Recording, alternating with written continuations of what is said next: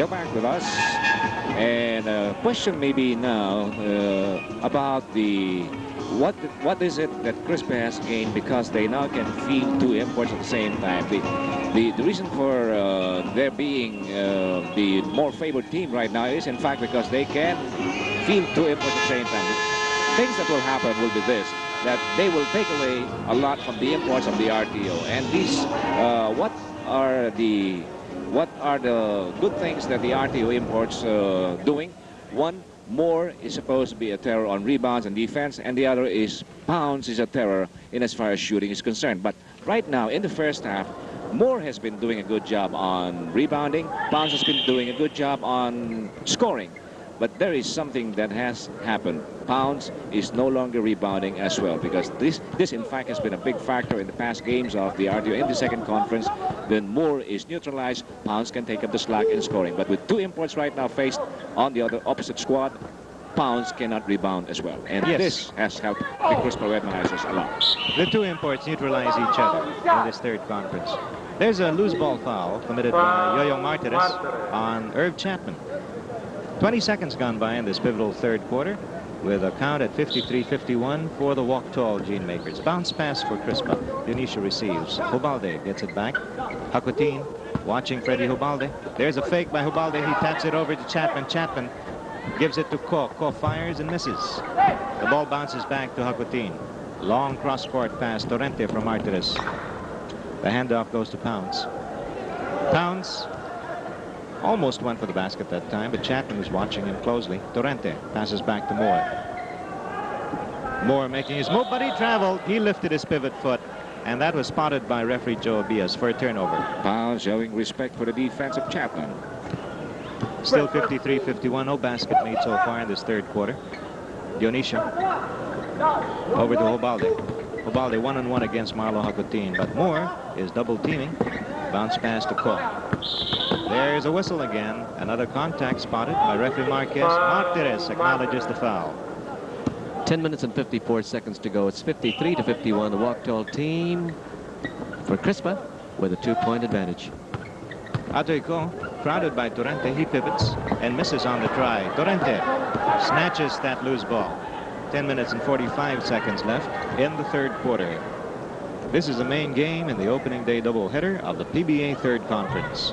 Torrente misses from the outside, and Ko gives it to Dionisio. 10 minutes and a half left. 53-51, low-scoring game. Hubalde crowded and fouled by Jacutin. It'll be a front court throw for the Crispa walk-tall combination. Freddy Hubalde will inbound. 10 minutes and 25 seconds left. There's a fadeaway try by Harris, and he gets the ball back, totters at the baseline, and rifles the pass to Ko. Ko with a fake, and he misses again. Atoy Ko missing twice from top of the key. 10 minutes and 10 seconds left. Fortune cookie doesn't look good tonight. Jacutin follows up, misses again. It's Chapman holding on to his mouth, and there's a steal by Martinez off Atoy Ko, coming in off the blind side of the Fortune cookie. Chapman is disturbed. Under the basket, Jacutin finally connects on the layup. It looks like he may have lost a tooth there. Chapman probing with his tongue. Looks like he got a hard knock on the mouth on that last rebound play. Hubalde's pass deflected, almost lost. Martinez screened away by Harris over to Ko. Ko lays up, makes it. 55-53. It's a 9 minutes and a half to go. Tough contest, all right. Yoyong Martinez will agree with you readily, Evie. Yes, indeed. But it's like a rubber ball. He bounces back. Otto Moore at the low post. Torrente given the setup pass, and he converts. 55 all. 9 minutes and 10 seconds remaining. This is the third quarter. Hubalde against Jacutin. Swivels around, fires, using the glass for the hit. 57-55. Hubalde, one of the few players who have mastered that glass ricochet shot. There's a charging foul by Larry Pounds. He is kind of fond of that, charging fouls. And the Crispa fans are asking the referees to charge Larry Pounds a technical for slamming that ball. 57 to 55, yes. Substitutions, and this is a surprise. Valencia, who very fittingly plays for Royal Tru Orange, Walking is coming commercial. in for the first time, replacing Marlowe Jacutin. 8 minutes and 50 seconds left. 57 to 55. Loose ball recovered by Otto Moore. Good ball hawking by Valencia on Freddy Hubalde. Valencia sees action pretty sparingly for Tru Orange. Harris getting that rebound. Dionisio has it. Forward now to Hubalde. 2-point lead by the walk-tall Gene Makers. 8 minutes and 25 seconds left. Third quarter. Fabiosa is in. And there is a foul by Torrente on Hubalde. Torrente picks a foul, number 1. 8 minutes and 23 seconds to go, 57 to 55. We've got the walk-tall team with a 2-point advantage. The action in the front court of Crispa. Dionisio taps it over to Hubalde. Hubalde watched by Torrente. There's a bounce pass. Fabiosa tapping it back. Very tight defense by Tru Orange, resulting in another foul, this time by Torrente. Torrente picks up the foul. It should be foul number 2 on Torrente. Come Thursday, we shall be having Miss Melanie Marquez, the Philippines, bet to the Miss International contest in Tokyo, who won the title. Yes, and she'll be accompanied by Miss Anna Rapna of USA, first runner-up, Elizabeth Smith of Austria, the second runner-up, and Kate Elizabeth Nyberg of Finland, third runner-up. Also, we've got Miss Hikeko Haba of Japan, fourth runner-up. They will be in a ticker tape parade down Ayala Avenue immediately after arrival. That's Ayala Avenue in Makati, a highlight of the welcome arrangements for the new Philippine International Beauty Queen and her companions. They will also make a courtesy call on Minister of Tourism Jose de Espiras and Mayor Nemesio Yabut. Yes, sirree. Exchange of baskets by Dionisio for Crispa and Valencia, who connected on the rim. 59 to 57 for the walk-tall quintet. Chapman over to Ko. Ko with a fake. Pounds picking him up. Dionisio goes for the basket. It's short. Recovery made by Harris. He fades away for the connection. 61 to 57. 4-point advantage now by Crispa. Harris fitting very well with the game style of Crispa. That's right. It seems as though there is no transition period at all for Harris. And that's Valencia again connecting onto the basket. Left open by his man. 61 to 59. The surprise package of Edo Campo. Valencia. Got a very musical sounding name that fits perfectly with Royal Tru Orange. Torrente to Pounds for the layup and the hit. 61 all. 6 minutes and 40 seconds left in this pivotal third. Fabiosa yelling out the play to his teammates. Atoiko getting a screen, and he sinks it. Harris providing the assist. 6 minutes and a half to go, 63-61. It's still 2 points by Crispa. Torrente to Pounds. Pounds seems to be pacing himself. Not as effective as he was in the first half. Valencia crowded by Ko. He gives it to Pounds. Pounds in the corner with Chapman sagging out in him. They've only got 3 seconds to make the try. Pounds misses. And there's a spill by Harris, but Ko gets the tap. Ko against Torrente. Harris is all right. The attempt and the miss by Ko, followed up by Chapman for 2. The hard-working Herb Chapman gives the Crispa walk-tall team a 4-point advantage. Yeah, 65 to 61. That situation there shows the bonus that the Crispa recognizes as for having 2 imports. With Harris down there in the backcourt, there was Chapman for the offensive recovery at the opposite end. We've got a timeout. The action resumes in the front court of Tru Orange with Pounds firing from left quarter court and hitting. 65 to 63. This is the first playing day of the PBA third conference, and you're watching this coverage live and in color over GTV4 by the facilities of NFTC Sports. Harris from the flank retaliating. 67 to 63. That's the kind of touch from the outside that can really give Baltimore problems if he has to take on Harris. 5 minutes and 15 seconds left. Larry Pounds being cheered on by the very pretty candidates for Miss Magnolia.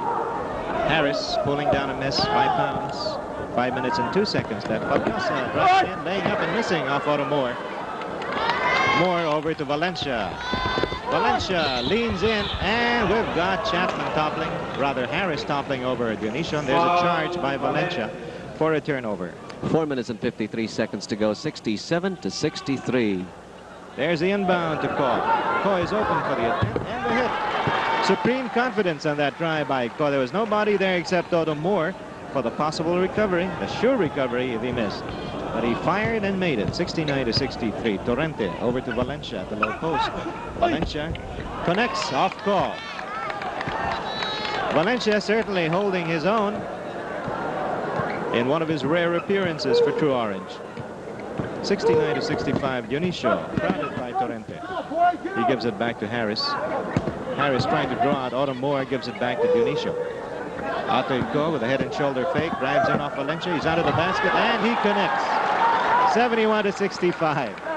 Kind of hard to stop once he gets going. That's Atoico. Pounds, harassed, getting away from Chapman, and he's double teamed by Harris for a partial block by Harris. You can certainly see in the way these players are performing that every game counts, and they count a lot in this third conference. You can't afford to play around. Dionisio with a pass that was deflected. Fabiosa to Ko. Ko driving in. Drop pass, he recovers. He is blocked, and there's a foul. Possibly by Moore. It could be Moore or Valencia's contact. But yes. Moore is the one who is given the foul. First foul by Otto Moore. This is the seventh or the penalty situation already enforced against the Tru Orangemen. They're down by 6 points right now at 71-65 with 3 minutes and 42 seconds to go. Atoico at the line. Yes, the hit by Atoico. Do you know that Atoico has attended the Miss Magnolia show 3 times, and I just wanted to know why. It's fun of ice cream. It's fun of ice cream. Ice cream, huh? Yeah, okay. 3 minutes and 42 seconds to go, 72-65. There's the hit by Atoico. He knows that his friends are here. You know, that's what these girls were doing a while ago. If you asked them what they were doing, they'd say ice cream. That's what they were doing a while ago.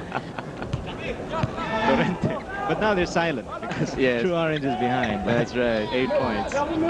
Now they all look like popsicles. Okay. 3:24 to go. We've got 65-73. They'll win. They'll win. Okay. That's what you call optimism. Pounds, fires, and simultaneously the 25-second buzzer sounds for a turnover, and we've got a timeout.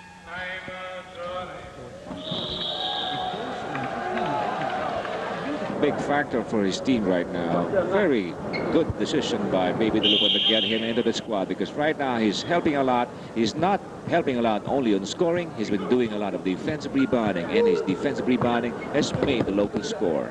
So it's really true that Harris is a pretty powerful potential against Otto Moore. Ubalde missing out of the basket. And Martinez gets a pass from Moore. Torrente on the front court for the Orange. Jacutin back on the lineup. He fires and misses. Loose ball recovered by Martinez over to Torrente. Jacutin from left quarter court sinks it. 73-67. Lead of Crispa down to 6 points. 2 minutes and 38 seconds remain in the pivotal third quarter. Dionisio driving in. The pass goes to Harris. Back again to Dionisio. Dionisio to Fabiosa. Fabiosa left side of the key. Hands off to Ubalde. They've got 5 seconds to make the attempt. Ubalde goes for it and misses. Moore with a lead pass going to Torrente. Torrente connects from the line. And we've got the cheers again alive at our right side. 73-69. 2 minutes and 6 seconds left. Third quarter. Play number 3 yelled out by Herb Chapman. Harris making his move against Otto Moore.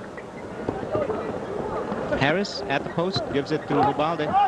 Ubalde fires and it's short. The tap goes to Martinez from Pounds. It's a rally by the Orangemen. They're behind by just 4 points. Pounds harassed. He gives it to Martinez. Bounce pass going back to Pounds. And it's a tap. Recovered by Crispa. Fabiosa goes for the basket. Off to the left and out. Moore has it. A minute and a half left. 4-point advantage by Crispa, but Tru Orange has possession. Torrente to Moore. His pass deflected by Fabiosa, recovered by Pounds. Martinez to Torrente. Torrente, watched by Dionisio, crowded by Fabiosa, and a loose ball is recovered by Martinez. Moore could not stoop down to recover that loose ball. Pounds from the outside, a long miss. That's why you need small men, too, in games like these.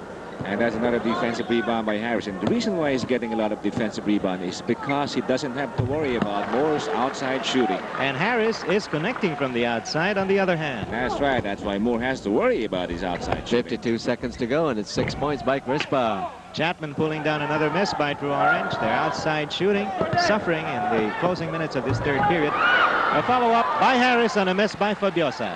Harris is good for Crispa. 77-69. The lead is up to 8 again. And there's a deflected pass, deflected by Dionisio. It's going to be some kind of a holiday on Thursday down Ayala Avenue with a ticker tape parade for the International Beauties. For the Miss International, our very own Melanie Marquez, about lunchtime, about 12:30 or 1 o'clock, will be going down that way, and you are most welcome to participate in the festivity. You can prepare some ticker tape, something like, you know, all those confetti, and if you're down at the 11th floor or 10th floor, look down and take a look and participate. It's going to be some kind of a holiday to welcome our Miss International for 1979, Melanie Marquez. You're invited to join in. This will be at around 1 o'clock in the afternoon, as the Miss International ladies will be coming in at 12:15 from Tokyo. So join in. 21 seconds to go, 77-69. That's going to be on Thursday, this coming Thursday. Harris in possession for Crispa. Pass goes to Ubalde. 12 seconds left in this third quarter. 8-point lead enjoyed by the Walk Tall quintet. Harris misses. Jacutin has it. Long pass going to Martires. Drop pass for Pounce, and there is a traveling violation, says referee Marquez with 2 seconds to go. Does Martires have eyes in the back of his head? Chapman fires and almost had it. That would have been counted. So at the end of 3 quarters, it's 77 for the Walk Tall quintet against 69 for Tru Orange. We'll be back after these.